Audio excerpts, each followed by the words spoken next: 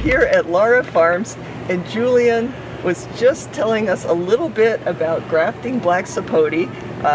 This is a Berniker Black Sapote. Sure. It's a variety I have not yet tried, so we'll be trying this once it ripens. Okay. But I'm hoping that you can tell us about grafting Black Sapote. Sure.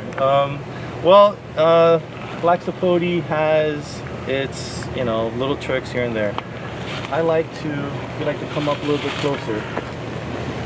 We got this scion that has a lot of leaves on it without these guys. This looks like the thing that sticks out of Frankenstein's neck, pretty much. And you don't want to, graft some scion with this thing on it. You want it to look like this, where it has normal eye buds and maybe a nice little terminal bud there. So we'll just cut this guy right here and remove these leaves here on the side, and we can leave a couple of them like this and cut them in half, because you don't want it to work overtime. We want it, to take it easy and not really have that much area to cover to take the water when you're grafting it. So we're gonna take this guy right here and graft it on a young Black Sapote rootstock that I have in the greenhouse. Julian's got the Black Sapote rootstock and the graft wood and other stuff that you need to graft, and so yeah, basically show us how to graft Black Sapote. Basically, you got your grafting knife, preferably a Tina or an Italian-made knife, because they tend to last longer.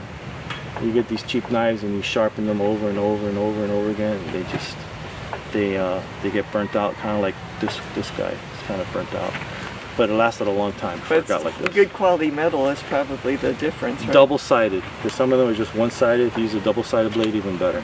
Now, when I cut, I'm going to do a cleft graft, and when I do a cleft graft, I tend to let some leaves in the bottom. Okay, so now I'm going to decapitate here. I'm going to try to get a flat surface, kind of like that. Remove a couple of these leaves, like this. Okay, I'm going to let these guys in the bottom stay.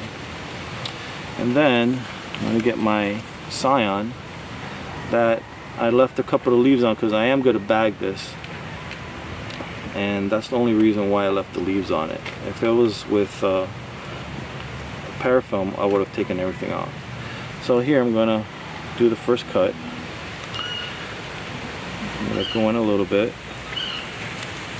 So this scion is about a quarter the size of the rootstock as far as the diameter. Yeah. And maybe a little bit more than that, but that's how it works, right? Man, it's some things are more pickier than others. Black Sapote is not that picky. See how it oxidizes? It was completely white a few seconds ago and it's turning yellow.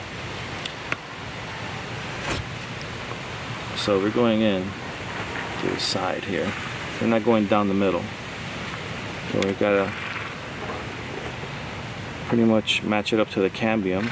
So you're matching it on one side, and you went into the side so it's a narrower part of the rootstock. Right, so I'm holding it with my thumb and finger so that it doesn't flop over while I grab the rubber band. And I like using rubber bands because they untie themselves. I don't have to go back and untie this like I would with plastic tape. Yeah. It just, the sunlight gets to it, or just age in some cases, and it just starts to break and fall off. It disintegrates by itself. And I pull it to make it nice and tight, so the graft union can take. And I do a little tie like that under. So we got a couple of leaves in the bottom, so that the root system on this rootstock can continue to function normally as a plant, until this starts to fuse together and starts using the new leaves and leaves that it has already on it for making food.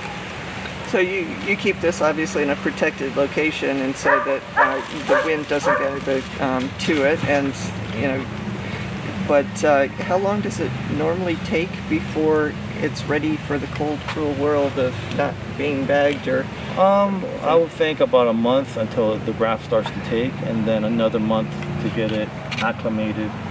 Until you can put it outside. So I would keep it in the shade for at least 2 or 3 months, and then introduce it to the world little by little after that. I mean, if it's grown and the leaves is hardened, and you put it outside, the leaves are going to burn a little bit. It's normal. But once the new leaves start to shoot out, that's going to be able to handle it. It's not going to get burned at all.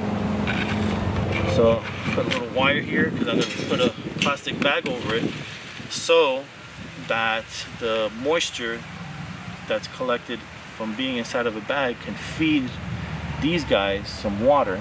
They can drink water and keep this hydrated until this becomes part of this. So until this becomes part of this, it's going to have to take water, receive water through the leaves until it can receive it from the roots. So, the soil is damp but not wet. Is that enough moisture for 2 months? Yeah, because this bag is going to create a lot of condensation and a lot of moisture, and it's going to trickle down to the soil little by little. And also it's going to be drinking water through the leaves until it fuses together with this. And there's enough moisture in here. I mean, if you pick this up, it's pretty heavy. It looks kind of dry on the top, but it could be heavy in the bottom, and we can't see it. Only way we can really tell the moisture levels by picking it up. This is pretty heavy. What do you think? Yeah, and I'm also noticing it's very well rooted. That was a nice nice seedling. All the roots are down to the bottom, and they seem pretty dense. So that's important too. You got to have a healthy rootstock for this to work. So we're gonna bag this girl, and then also we're going to, after we bag it, we're gonna seal it. We're gonna tie it around here nice and tight so that all this starts to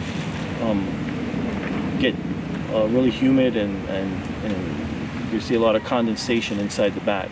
Yeah, you don't want to have all the condensation running down and then going out of the whole ecosystem that you just created. Right. And so you have to make sure that the water that does run down stays with the plant. Right, we can tie it right like around here. And believe it or not, the water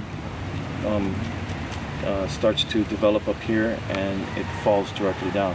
And also a lot of dew starts to form on the leaf too, so it's pretty wet in here. And even the soil gets wet from all this moisture that gets formed inside. And that's pretty much it in a nutshell. And just seal it here and we're done. And then of course put it in a nice cool shaded area, and in a month you should see some signs of life. If it's still green in a month, that means that you're doing pretty good. But one thing I've noticed, Black Sapote tend to take a little bit longer to start making new shoots.